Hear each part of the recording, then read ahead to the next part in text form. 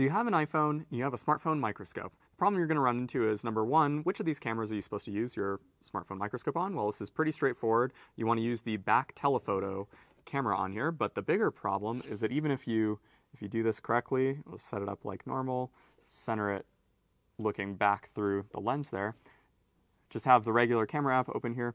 Normally, the way that this works on most smartphone microscopes, if it just has one camera, is you pinch to zoom and it just works. Oh, and it actually does seem to... Okay, so there's the problem. You saw that it showed up there for a second and then it kind of went away.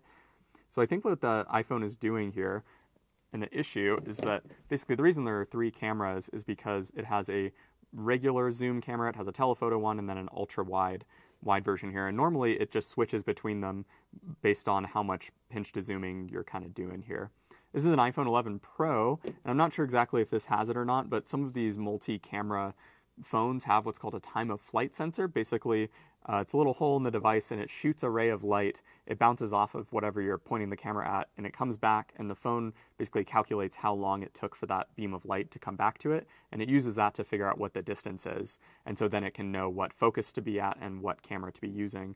But of course the issue is that if you have a smartphone microscope over your camera, in particular, it usually will block that time of flight sensor. It just kind of wigs out and everything sort of messes up. So the way to get your iPhone to work properly is that we recommend downloading the Yamera app. I'll link that in the description.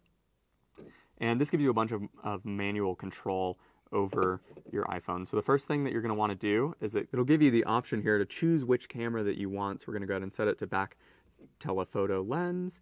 And then over here, it'll have the little focus place. You want to set it, it'll usually be on auto, so this way it knows where to be auto-focusing the lens, but you don't actually want that. You want it to set it to locked so that you can manually control the focus there. Let me get this on here and I'll show you how that works. By the way, this is the Micro Safari Mobile Microscope, but this should really work for any smartphone microscope and any multi-camera smartphone that you're using. So and then that's pretty much it. Here's a little ballpoint pen, little pencil.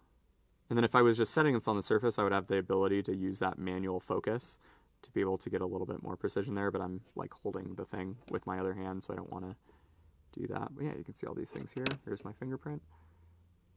All right, and that's it.